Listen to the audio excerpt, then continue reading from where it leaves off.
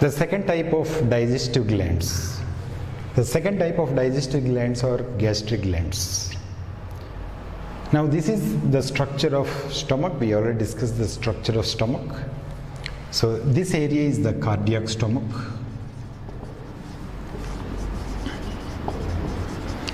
And this area above that line, that elevated dome-like structure, is called as fundic stomach.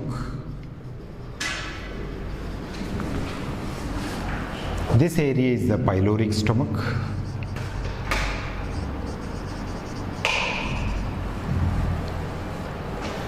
And this is the body of the stomach.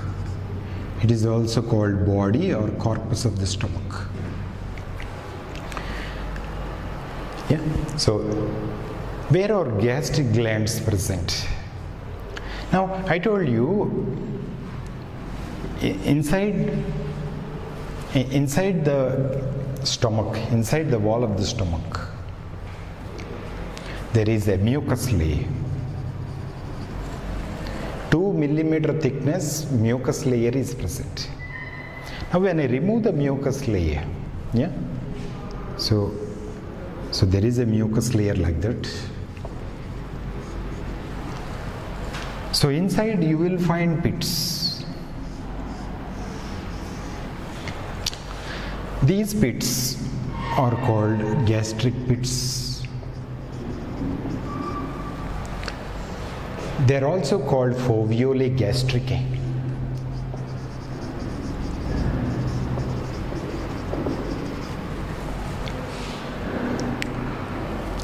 They are tubular glands.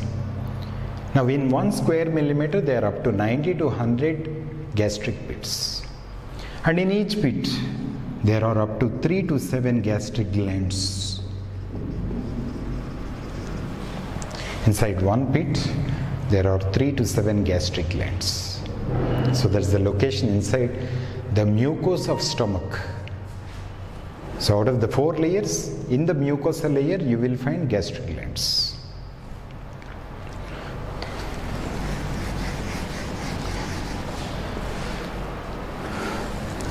Based on location, the gastric glands are 3 types. One is the cardiac glands. So when I say the cardiac glands, they are present inside the cardiac stomach. And they only produce, the cells produce mucus. The second type of gastric glands are pyloric glands.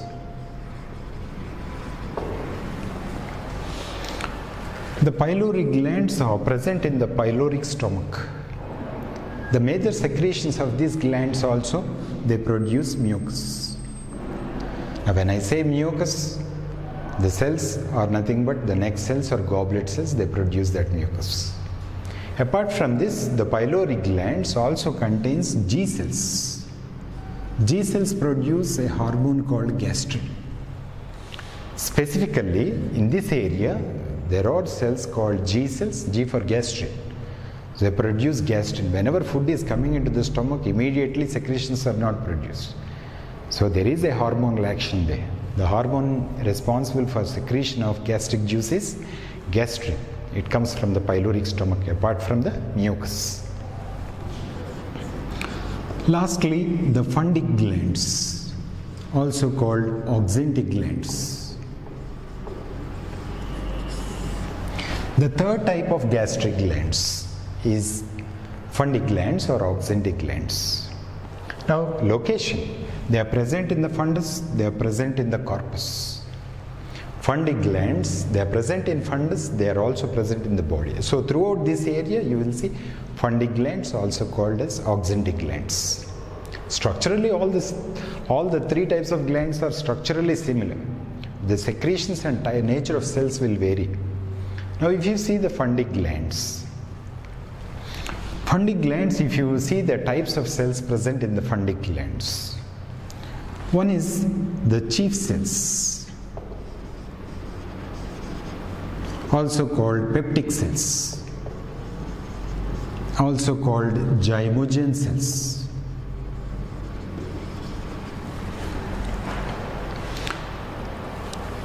gastric chief cells, gastric peptic cells, or gastric zymogen cells, all same. So these are the cells which produce enzymes. The enzymes includes pepsinogen, prorenin, and also another enzyme called gastric lipase.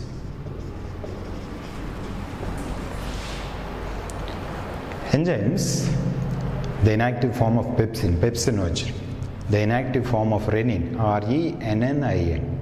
Renin, it is something which is present in excretory system. This is prorenin. Pro, inactive, of course its active form is called renin, renin, right? And gastric lipase. Action of gastric lipase is negligible. Now these are the enzymes produced from the chief cells. Other types of cells includes the auxentic cells, also called parietal cells, also called delomorphous cells.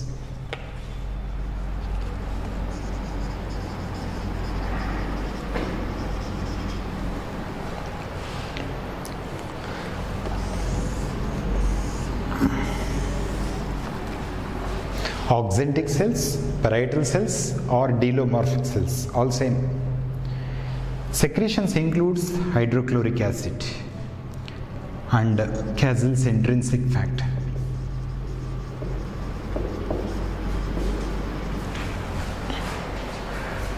Hydrochloric acid and Casel's intrinsic factor. Hydrochloric acid gives that acidity to gastric juices, 0.9 to 1.8, highly acidic. That acidity comes from hydrochloric acid. Now how is this hydrochloric acid produced? Now if I take that cell, inside the cell surrounding the stomach, they take in carbon dioxide and water and they form carbonic acid. The carbonic acid readily dissociates, so it forms H plus ions and bicarbonates.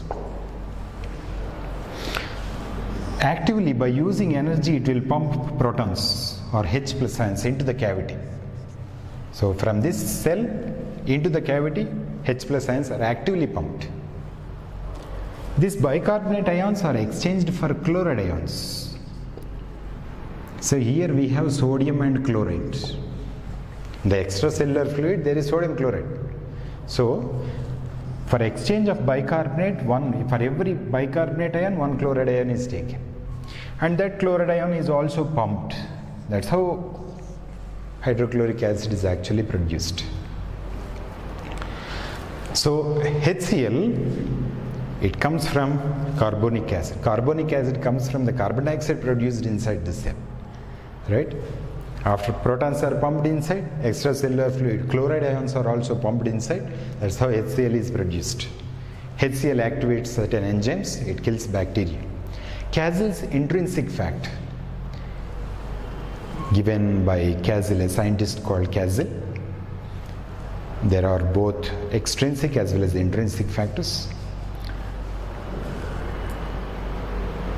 Extrinsic factor is vitamin B12. Vitamin B12 is cyanocobalamin. So when I am taking food along with B12, B12 is required for erythropoiesis. A deficiency of B12 causes pernicious anemia. When I say pernicious, it is harmful form of anemia, where lifespan of red blood cell is reduced from 120 days to 60 days. Now, Casel's intrinsic factor, it's a chemical produced from auxentic cells. This is one chemical. And this is required for absorption of B12. I am taking food with B12, but B12 for absorption requires Casel's intrinsic factor. Now, where there is no Casel's intrinsic factor, for example, pernicious anemia is an autoimmune disorder. In that autoimmune disorders, autoantibodies destroy auxentic cells. When auxentic cells are destroyed, there is no intrinsic factor, Casel's intrinsic factor. Though I take food with vitamin B12, B12 is not absorbed and there is pernicious anemia in that case. The other type of cells are neck cells, also called goblet cells. They produce mucus.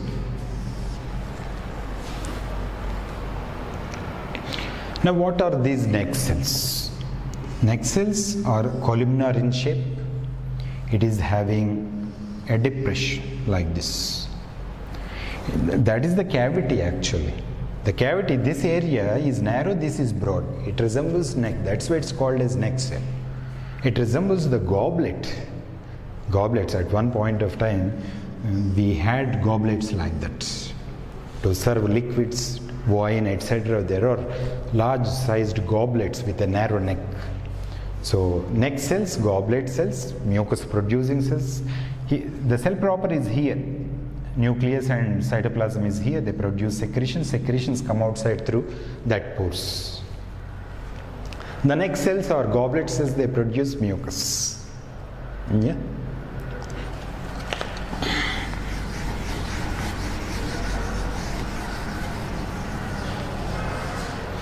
Apart from these three, there are also something called as enterochromaffin cells.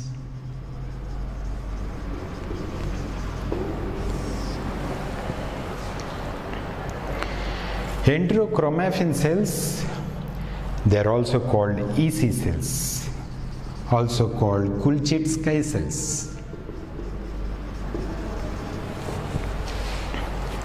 All same.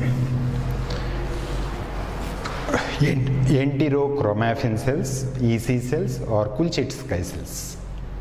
These cells produce a substance called serotonin. Now serotonin produced by gut. 90% of the serotonin in body is actually produced from the gut, EC cells.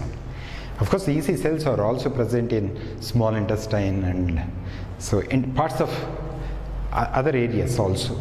Stomach, small intestine, large intestine also, EC cells are present. So throughout the stomach and intestine, they see serotonin there acts as neurotransmitter. It provides peristalsis, wave-like contraction. We eat the food here, we forget about the food there. After deglutition, we forget about the food. Then the food moves wave-like. In a wave-like fashion, the food continues to move. The wave-like contraction of the food is called peristalsis. So it is called peristalsis. Peristalsis is initiated by serotonin. Serotonin in central nervous system, see, serotonin is something which is produced from tryptophan. It is produced from an amino acid called tryptophan. From the same tryptophan, niacin is also produced. Serotonin in central nervous system, there it acts like a neurotransmitter. Enterochromaffin cells are neuroendocrine cells. That means when a nerve stimulus stimulates them, when a nerve comes and stimulates them, they produce hormones. The hormone, there is serotonin. In brain, serotonin is a neurotransmitter. It gives happiness, provides good mood. In antidepressants, when you take antidepressants, the antidepressants, they will prevent the breakdown of serotonin, because once serotonin accumulates in the postsynaptic membrane, it gives more of happiness. Serotonin is also present in the wasps. In the poisonous stings of wasps, it is present. It is also present inside the secretory granules of pathogenic amoeba. And it is also present inside the fruit, packed along with the fruit, so that when animals engulf the fruit, serotonin, it's a mild laxative there, so it is helping in egestion of that seeds, propagation of seeds. So serotonin at different places has got multiple effects. But 90% of the serotonin is released inside the gut by EC cells.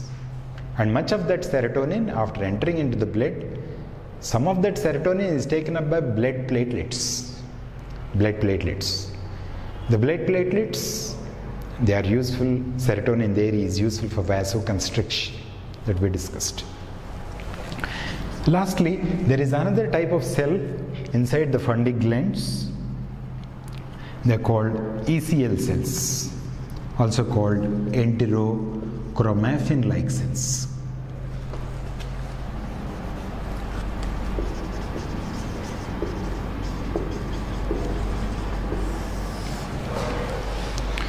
ECL cells, also called enterochromaffin-like cells. These produce histamine. You must not confuse this histamine with the histamine that is released from mast cells and basophils. Histamine is released at several places. It is also released in brain also. When released in brain, it's a neurotransmitter. Histamine is a neurotransmitter. So it prevents sleep and causes awakening. When you take that medicines for running nose, some of them they act as antihistamines. They go and attach to histamine receptors. So and that causes sleep. Over a period of time it causes sleep. Now, histamine here, with reference to digestive system, histamine has got other effects. The other effect is uptake of carbon dioxide and water. It's acting directly on the parietal cells. Histamine produced from enterochromaffin cells, they act on parietal cells. See this cell, what is the function? To take carbon dioxide and water to produce hydrochloric acid. Now, this is allowing this cell to take more of carbon dioxide and water so that more hydrochloric acid is produced. Antacids, when you are taking antacids, for some people more of acid is produced when spicy food is taken. So it's acting on directly here. So this area. So when it is acting antacids when you take, it is not allowing this cell to take up carbon dioxide and water only. So amount of H plus ions produced will be less, and so less of acid there. So gastric glands are the glands present inside the gastric pits. So in the wall of the stomach, so beneath the mucus layer there are pits called gastric pits, also called foveolae gastricae. There are 90 to 100 gastric pits in 1 square millimeter. Each gastric pit contains 3 to 7 gastric glands. Gastric glands present in the cardiac stomach are called cardiac glands. Pyloric stomach are called pyloric glands. Both of them produce basically mucus. Though in pyloric glands the G cells produce a hormone called as gastrin. The major gastric glands are that which are present in the fundus and the body. They are called fundy glands, also called oxyntic glands. All the glands are present inside mucosa. They are present inside the mucosa of stomach. Now cells includes 5 different types of cells. The main cells includes the chief cells, the peptic cells or zymogen cells. These cells produce various enzymes, pepsinogen, prorenin and gastric lipase. The oxyntic cells are parietal cells and delomorphous cells, all same. So these are the cells that produce hydrochloric acid and Casel's intrinsic factor. HCl kills bacteria and Casel's intrinsic factor is useful for absorption of vitamin B12. Vitamin B12 is called cyanocobalamin. Next cells are goblet cells. They produce mucus. EC cells are enterochromaffin cells. They are also called as Kulchitsky cells. They produce serotonin. Serotonin is useful for peristalsis. Enterochromaffin cells, ECL cells. So these cells produce histamine. Histamine, remember this is not histamine produced from mast cells, basophils.